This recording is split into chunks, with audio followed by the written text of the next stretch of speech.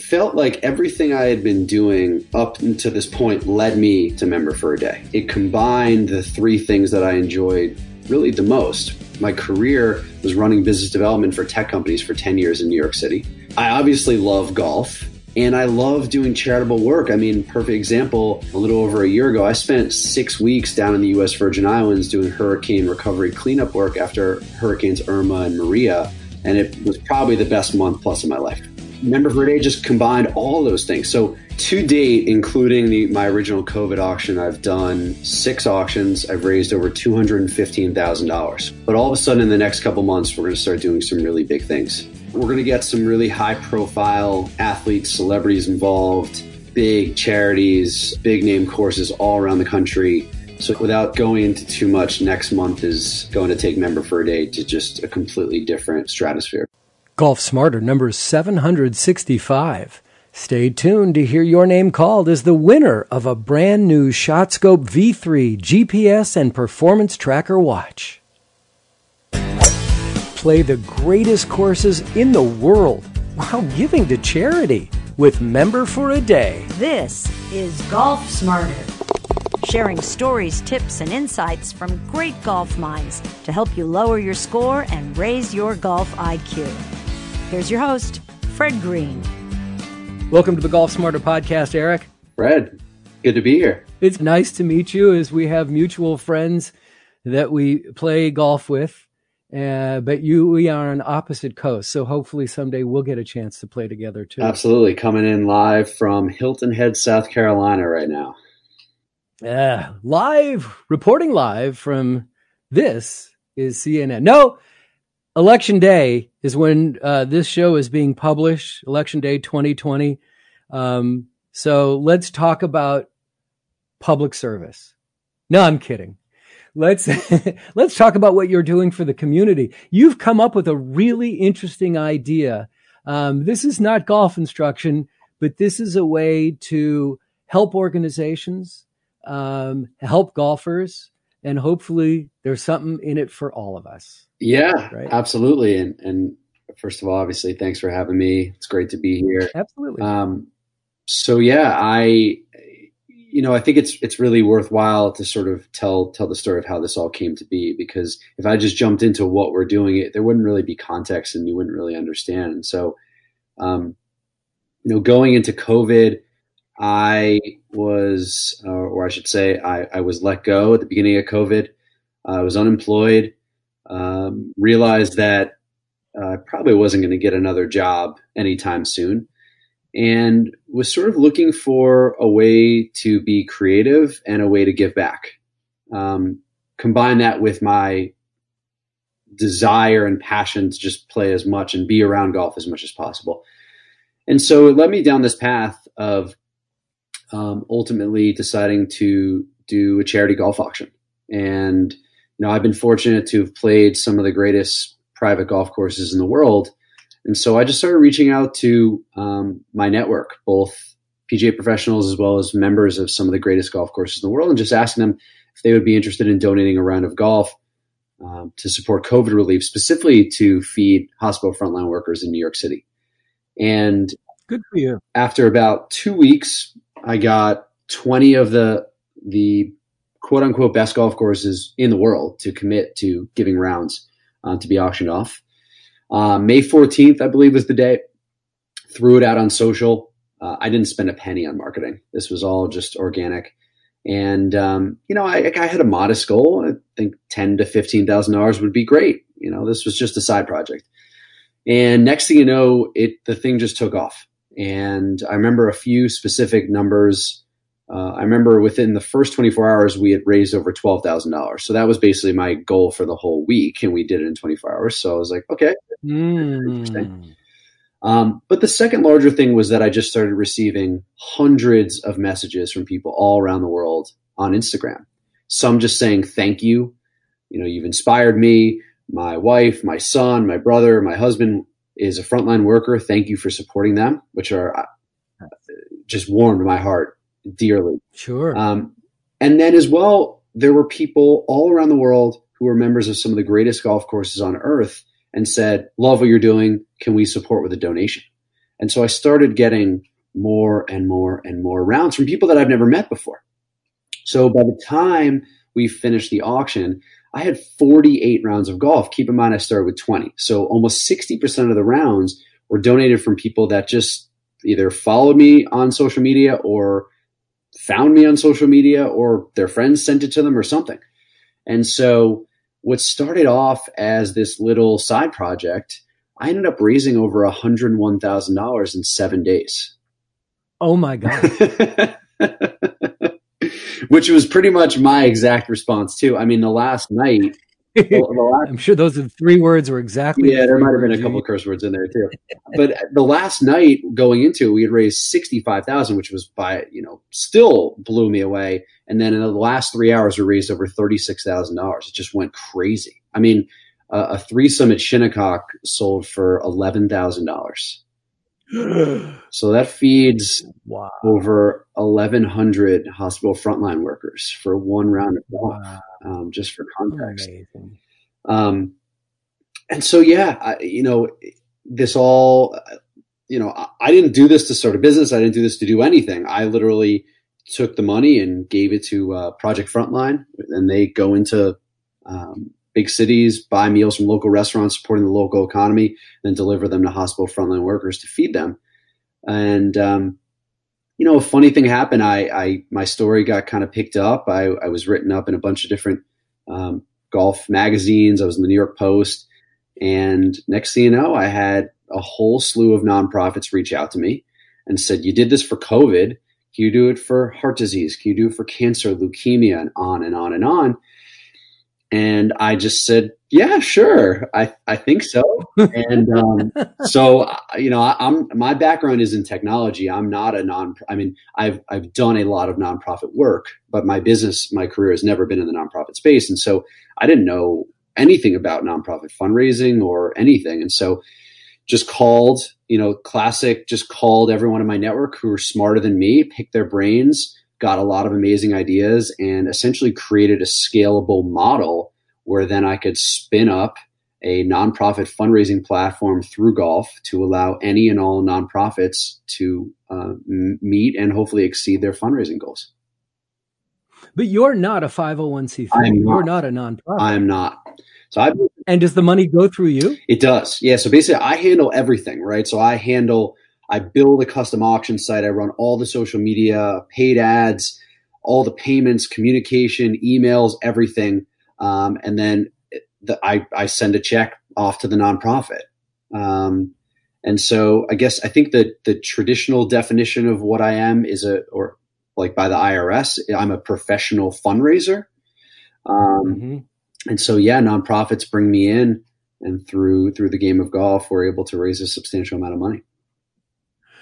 So let's get into this person wrote an $11,000 check to play at Shinnecock, but they don't get the deduction? No, they do. They absolutely do. Oh, yeah. Because it's going through you. You're not I'm just handling the payments, but it's going directly to them. Absolutely. They can donate. Okay. It's absolutely.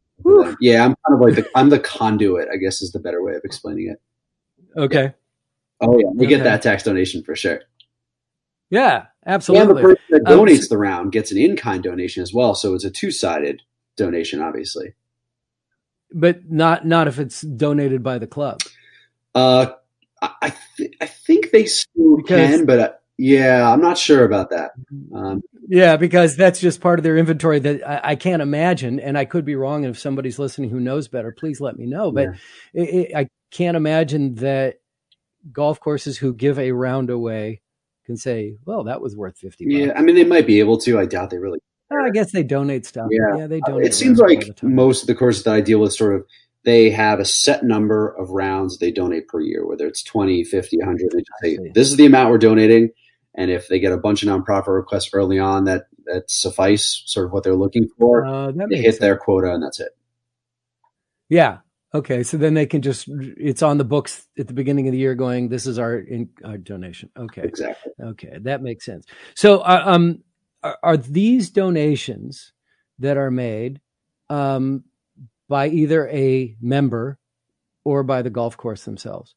Are we only talking about private courses that you're looking at, or Are you just any golf course in any area? Yeah. Or are they all the northeast section of the United States? Does it just cover that area? Yeah. So the first thing is we're global, and so the way it works is it's really based upon the nonprofit we work with. So, for example, next year I'm doing an online auction with a Wisconsin-based nonprofit. So because of that, most of their contacts are in the Midwest, so we'll have a lot more Midwest golf courses. So it's really dependent upon their network, their donors, and the golf courses that we can come up with.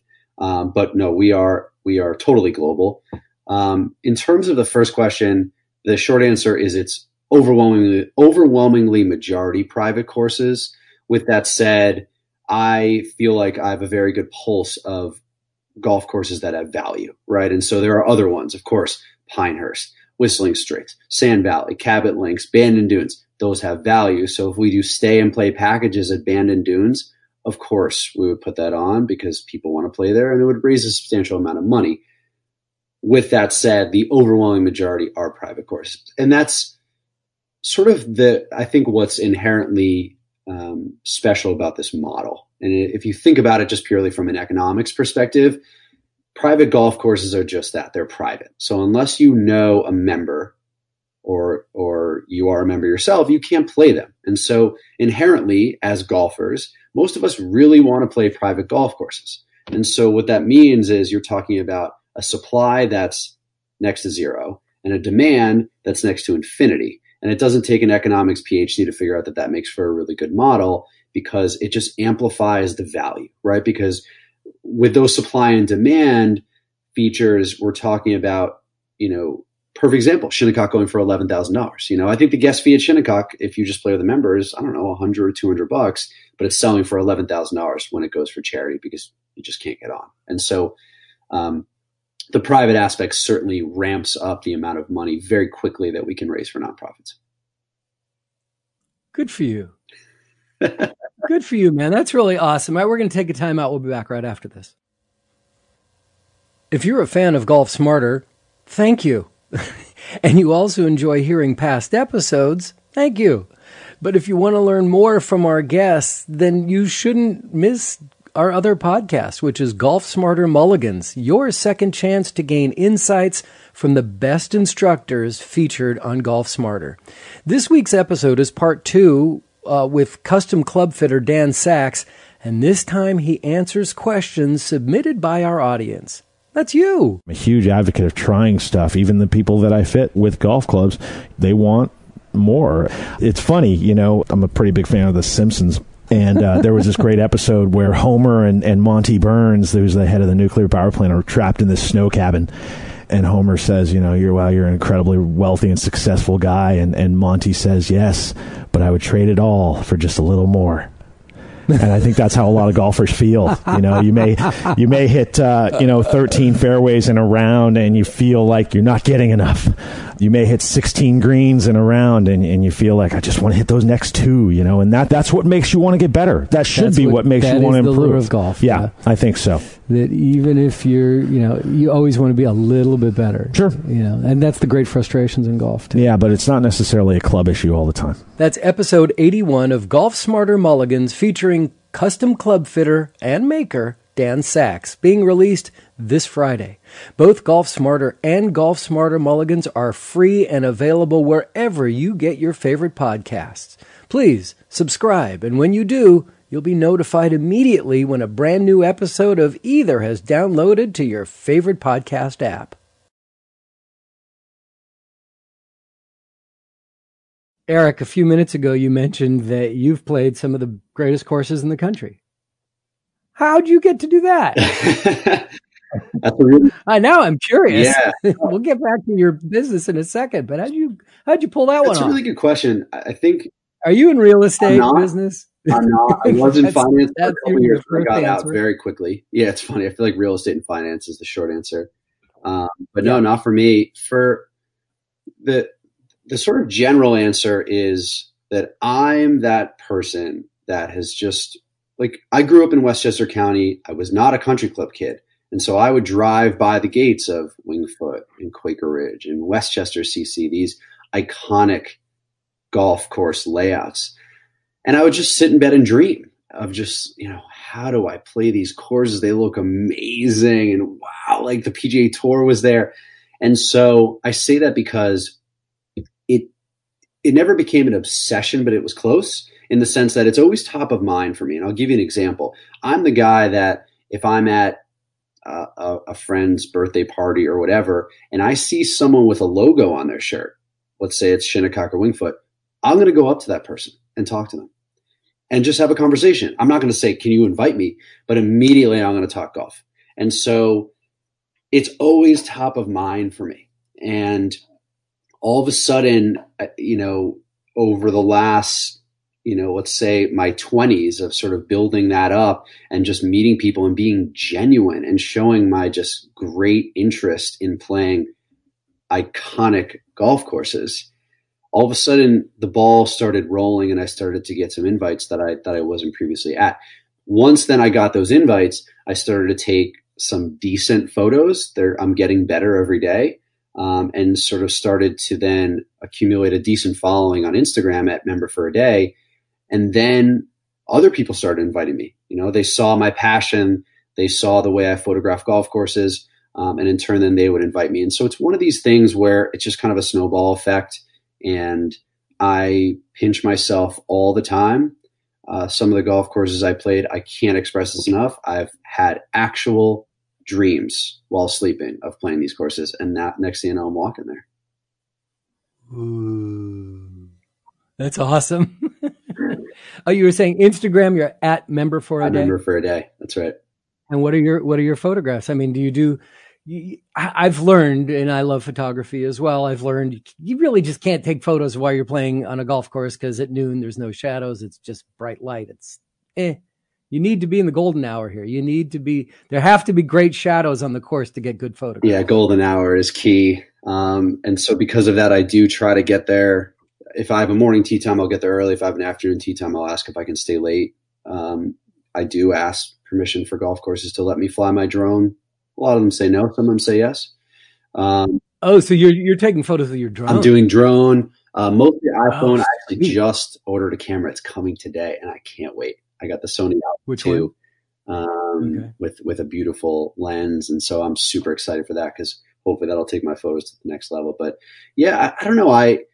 The original idea of Member for a Day was, it's so funny because the name Member for a Day just worked so well with what I'm doing with charity, but it was obviously never that was not the idea. The idea of Member for a Day originally was I want people to feel like they are a member for a day, basically to be able to live vicariously through me. And hopefully I can take photographs, not just of like the iconic holes, but really show them small things like the walking bridges and paths through the woods and, maybe photographs of inside the locker room, just things that will give them a little bit more of a taste and let them be a member for a day. And so, it's funny because I posted a photo last night about Interlaken, which I was fortunate to play a couple weeks ago. And it was my favorite photo for that day because, I don't know if you've ever played there before, but basically the 10th tee box is right next to the clubhouse. And if you basically go inside to get a bite to eat, then you walk out, there's this walkway with arches. And I'm sort of walking along this way. And as I walk along, I look to the left and the 10th hole is just framed perfectly inside this arch. And the guys I was playing with were getting ready to tee up. And I just stood there right there and just took a couple photos. And so you have the archway of the Interlaken clubhouse looking straight down this. A lot of people think it's the best hole in the golf course. It is like this classic volcano, Donald Ross green in the distance. You can really see it. And so, yeah, I guess I'm not a classically trained photographer at all. I just try to take photographs that speak to me, and hopefully it shows across a medium such as social media, and people appreciate my perspective. So cool. I love that. That's great. Now let's get back to what you're doing. So are these the online auctions for the charities that you're doing? They're online auctions, so anybody can participate, or you have to be registered to? I guess it depends on the nonprofit's event. Yeah, so no, anybody can participate. Basically, when you go on the auction site, you will have to register and give your credit card, and then you start bidding right away. They're generally week-long auctions. They're sort of eBay style. So basically, you list your maximum bid, and then the software will automatically bid for you if someone else comes and tries to get it up. And yeah, it's pretty much. So no need to watch it real closely. That's right. Because basically, over the years, I've learned auctions, the best way to do it is be the last person. Don't be the first. Yeah. Don't bid against yourself. That's right. That's right. I mean, I've certainly learned a lot about auction dynamics over the past couple months, and not surprisingly, most of the action happens in the beginning and the end. So I'm still trying to figure out that perfect amount of time. I think, part of my job, though, Fred, is also highlighting the nonprofit, right? And so nonprofits see me as a way of marketing and showcasing the amazing work that they do. And so if I shorten the auction too much, it gives me less time to talk about all the amazing nonprofit work that they're doing. And so it's interesting because my platform started as golf, but it is transforming to golf and charity. And I'm really balancing those two, and to use golf as a medium to showcase amazing nonprofits. Good. Again, good for you. You know that I think it was Troon for years used Member for a Day as how they treat their, It's guests. really interesting because I'm in conversation with them right now to do a partnership. So they haven't said that. So I'm pretty sure it was them that like, because they have courses that are public courses. They're daily fee courses, but they always had this. I did a couple of videos for them, and they was always like treat them like they're a member for the day. Hey, I'm surprised they haven't said that. I mean, I started speaking to them last week, so that's funny. I think do a little research. Yeah, I definitely will. I want to do a little. I'm trademarking it. I'm trademarking Member for a Day for golf. So good luck for that one. It's looking pretty good. A service mark, not a trademark. For all the lawyers out there. All right, let's take another quick break. We'll talk a little bit more about this, and then we'll come back and we'll thank you for the work that you're doing. Be right back.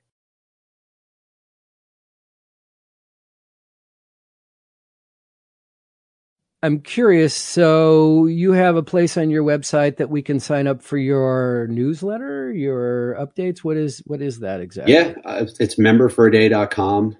All the words.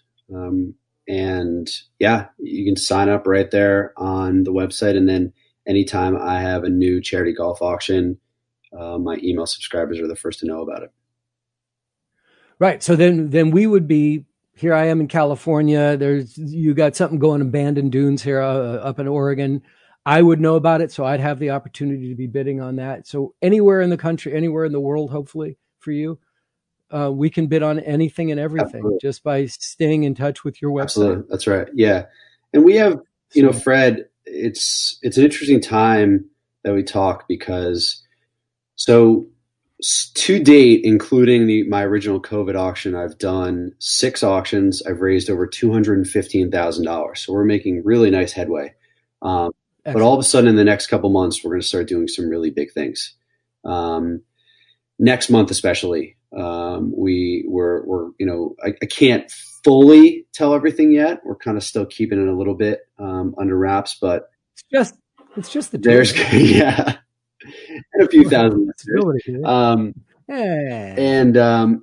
But we're going to get some really high profile athletes, celebrities involved, big charities, big name courses all around the country. So yeah, without going into too much, next month is hopefully going to take Member for a Day to just a completely different stratosphere, if you will. So you're committed now. This is like working. It's like, okay, I can do this for a while. Yeah, it's one of those things, Fred, where it felt like everything I had been doing up to this point led me to Member for a Day. And what I mean by that is it combined the 3 things that I enjoyed really the most. One is internet platform businesses. My career was running business development for tech companies for 10 years in New York City. So I love big tech platform companies. I obviously love golf, and I love doing charitable work. I mean, perfect example, a little over a year ago, I spent 6 weeks down in the U.S. Virgin Islands doing hurricane recovery cleanup work after Hurricanes Irma and Maria, and it was probably the best month plus of my life. And so Member for a Day just combined all those things. So it doesn't even feel like work. I'm having the best time of my life. It's amazing. So impressive. And so I'll be the parent in the room and go, hey, you make a living from this? And by the way, every time I tell somebody I do a podcast, they go, and you make money doing this? It's like, no, I don't make any money doing this. I just do this because I love doing this. It pays for my golf. Yeah, that's all I really care about. But for you, you're going all in on this and you're going to grow it. Hopefully there's some skin in the game for you. Yeah. Well. I mean, listen, I'm not getting into this to get rich. Let's be very clear about that. But with that said, to run this sort of a platform, there is marketing overhead and there's definitely technology overhead.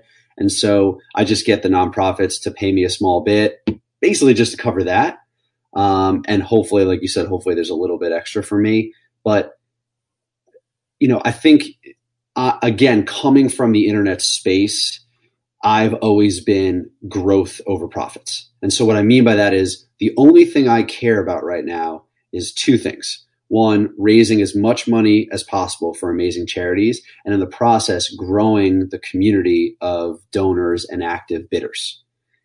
That's it. Because I know that eventually everything else will take care of itself. We build a powerful enough platform. And so I'm just in full growth mode. And you know what? If I have to eat ramen noodles for a couple weeks or a couple months, I'm okay with that. But and I'm curious. So the charity that you're partnering with to get courses, they pay you a fee to bring your service to their audience? Basically, I get a small percentage of the total money raised. It's a percentage. Yeah, so I don't charge any upfront fees. Of the total money, your charity, your contribution rate. Basically, yeah. We'll do a partnership together. I'll obviously run an online auction for them, and I just take a small percentage so it's performance based. So if we raise zero, I get zero. It's especially important to me, Fred. I want to make sure to highlight this as well, because as we're starting to see more success, not surprisingly, larger and larger nonprofits are starting to reach out to me. And I did that model very specifically because I didn't want to charge just some upfront fee, because that would price out the smaller nonprofits. I'm in conversation with a really small nonprofit right now that the easiest way to describe it is almost like Make-A-Wish for golf. And they don't raise a ton of money. And so I just love their mission. I love their energy. And, the way my model works is it's just an absolute no-brainer for them. Right. And so I'm trying so hard to just remember to consistently work with smaller grassroots nonprofits with great missions, because it's not just about the total amount of money raised, it's about what they're going to do with the money. And so if I'm just working with large organizations and the money's not really being used for the end goal, it's not really what I got into this for. And so it's really important for me to always remember to work with the small grassroots nonprofits as well. So you want listeners to reach out to you because they have a nonprofit that they're trying to figure out how they're going to do some fundraising during COVID, because life is so difficult right now. But online auction really opens up for everybody to get involved. And if they're not planning doing any charity events, or they have ideas for charity events, which we really encourage everybody, if you're involved in any sort of charity at all that needs to do fundraising, and if you have any experience at all in doing fundraising, that golf courses generate interest. And you've seen the husband and wife he's saying, I want to do this. This is a great one. And she's going, really? Can't we just go away to wine country for the weekend? It's like, no, we can do both. It's a charity. We can do this. but so you want people to get in touch with you because they have an event coming up, but you also want people to get in touch with you because you've got these events coming up that you want people to build. Yeah, it's a classic two-sided marketplace. So that's right. From a consumer perspective, if you're interested in playing great golf courses while supporting charity, it's a no-brainer. Either all over the country, all over the world. I mean, we've already done a couple in the UK. So yeah, and I spoke to a couple people in Australia earlier this week. So yeah, it'll be global for sure. So that's the easy one. If you want to play great golf courses, for sure, sign up on our website or just follow me on Instagram at Member for a Day. The other one, there's a little bit more to unpack. So yes, if you're a nonprofit that is looking to fundraise, 100% reach out to me. But what's so interesting about what you said is you talked about charity golf outings. And a lot of what's happening right now because of COVID is charity golf outings were canceled and might even still be. I mean, we're seeing spikes now again. So a lot of charity golf outings this year were canceled. And so a lot of nonprofits reached out to me and basically said, well, we're not going to have a charity golf outing. So maybe what you're doing can basically just substitute for that. But what's even more interesting to them is when you think about the time and energy it takes to put on even a small charity golf tournament. You're talking about 3 months of planning, caterers, tee times, figuring out what software to use, scoring, prizes, sponsors. It's a lot. Mine is so simple. I mean, I can't even explain it to you. If as long as you're a great charity and you do great work and we're able to get good golf courses donated from your donor base and network, I handle everything else. And so charities are, I think, really interested in my model just because of how light of a lift it is. And like I said before, I don't charge any upfront fees. So it's just the goal is for it to be a win-win situation. I've talked to so many people who've come up with ideas and have started ideas and are entrepreneurial and are trying to get things. You're probably one of the only people that I've ever spoken to that has a new idea that can sleep well at night.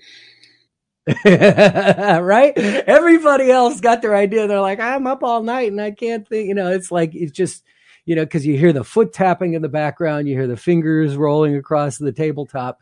And here it is, it's like, is this going to work? What am I going to do? You must be sleeping great because you're giving back. I am, but I think it's more than that. And we talked about this before earlier on the interview, is that this all just happened organically, Fred, right? So I didn't wake up one day and say, I am starting a business. And I think that's very important, right? Because everything that's happening is just organic and natural. And I just feel like I feel like the analogy is I was out surfing and all of a sudden a nice big wave came and I just hopped on and I'm just still going for the ride. And so there's no pressure because I never even went into this with the goal of doing any of this. It was literally just to raise money and hand a check over and then go get a job and continue on with my life. So yes, it's the charity and everything, and I'm loving the work, but I can't stress that enough, that everything's just happened so naturally and continues today. Awesome. Well, thank you so much for the idea. Thank you for coming up with it and for pulling it off. What do you want from us? What can we do for you? This is now, what's the question is usually what's in it for me? What's in it for you? What can we do for you to help? Yeah, like we were saying before, if you want, on the consumer side, if you're interested in playing great golf courses, all the while supporting charity, go to memberforaday.com, sign up for our email list, or just follow me on Instagram. And then the other side is if you are a nonprofit and you're looking for new and innovative ways to fundraise, in this case through the game of golf, shoot me an email. It's eric@memberforaday.com, and look forward to hearing from you. Eric is with a C, not a K. Eric is with a C. And this is so untech-like of you for someone who came from the tech world. It's member for a day is FORADAY, not the number 4. Not is the number 4. So we're still working on that branding stuff. Yeah, it's all natural. All right. But member is spelled with all the vowels. It's not MMBR. So it's memberforaday.com, not .org. That's right. Okay. But your Instagram is member number 4 a day. Okay. We got that right. All right. Well, Eric Sedransk, this is great. And I wish you all the luck. I think this is really wonderful. And I admire the fact that you get to sleep. Thanks, Fred. Because I like to sleep. And so I don't do well in high pressure environments. So I'm very happy that I get to sleep as well. Well, it's time to thank ShotScope for their generosity in allowing us to give away a ShotScope V3 wearable GPS and performance tracker. It's really, we're really grateful, especially since they're currently experiencing challenges in their supply chain during COVID. But if you're interested in picking up one for yourself, you got to check their website at shotscope.com, one word, ShotScope, ShotScope, shotscope.com, to check the availability, because what's interesting is it's the watch bands that they're having trouble keeping in stock, and that's what's holding back keeping the orders fulfilled. Longtime listeners of Golf Smarter will remember how we helped Game Golf, one of the earliest performance trackers, to get off the ground with their online fundraising campaign back in 2013. But the ShotScope V3 is so much more. First of all, the Game Golf you wore on your hip, off your belt, and you had to tap it each time. But it's so much easier wearing a watch, and you don't really have to pay attention if it's logging in, because it automatically does. Once you get each club logged into your account, it knows which club you're hitting. It's so easy. And then once you get into the rhythm of it, it's really simple to use. Then, after your round, when you're reviewing all the data, it is so helpful in determining how far you hit each club. You really need to know that, right? And then you go, oh yeah, it's a GPS. So that helps determine which is the best club for your next shot. But don't buy just yet, because it's time to announce the winner, and it could be you. Congratulations to Chris Biggs of Norborough, just outside of Leicester in the heart of England. Congratulations, Chris, and thanks for listening, and of course for participating in the drawing. I'll be sending you and Gavin Deere, our guest for episode 763, if you want to hear more about ShotScope, and I'll email you both so that you too can confirm the shipment of your prize. And with that announcement, it's time to announce our next prize, which has been so popular we had to do it again. Next up, win a pair of Squares golf shoes, SQAIRZ.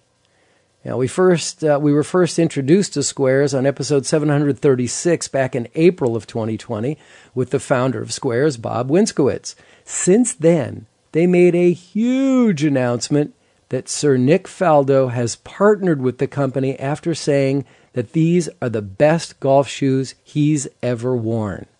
That's the kind of testimonial that'll move you, right? Check them out at squares.com, SQAIRZ.com.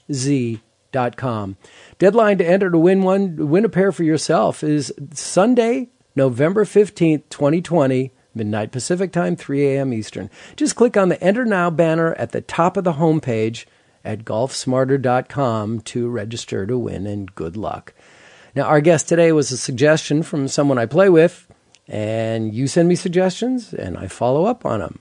If you have any questions, comments, or suggestions for products or guests, I'd love to hear from you. Just click on the Hey Fred button at golfsmarter.com.